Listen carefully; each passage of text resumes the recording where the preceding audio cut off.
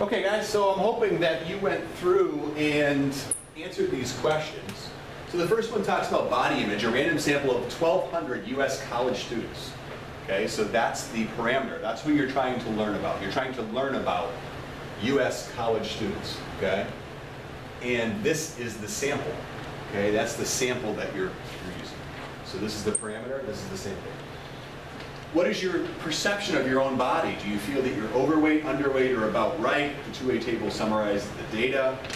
There's your data. Of the respondents who felt that their body weight was about right, okay? What proportion were female? So we have to look. What are they looking for? They want to know, of the respondents who felt their body weight was about right. So given that their body weight was about right, so I'm looking at just this row. What proportion were female? So I would say 560 divided by 855, and you want to do that division out as well. The AP statistics test wants to see this, most important, but they do want to see the percentage as well. And I think that's going to be 0.655 according to my notes. Of the female respondents, okay, of the females, we're just talking about the ladies here, just the females. So let me get rid of some of these markings. Where do you find the females? This is another conditional probability we're going to talk about in a minute. Conditional probabilities look at either rows or at columns. So a conditional probability, just females. I'm looking at just the females. They want to know, how are the females broken up? What percent felt they were about right? So about right is 560 divided by the total number of females, which is 760. And that percentage is 73.7. 73.7%. That's how you find it.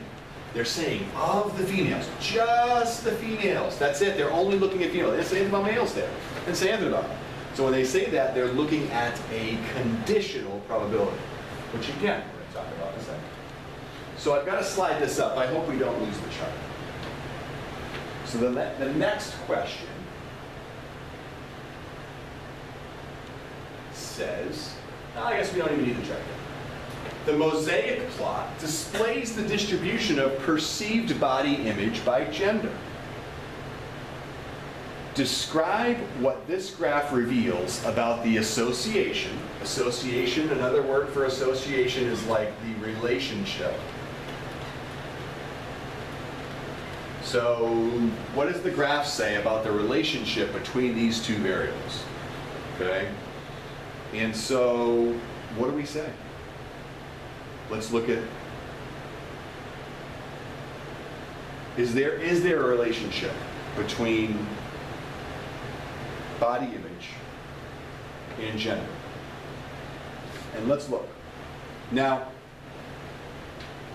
what to me the biggest striking difference is right here. This one's really small, and this one's kind of big, a lot bigger. This looks like it's about, I don't know, females, what do you think? About 5% of females view themselves, 5% of just females view themselves as being underweight, whereas for males, it looks like, I don't know, almost 80%. So to me, that looks like a pretty big difference, okay?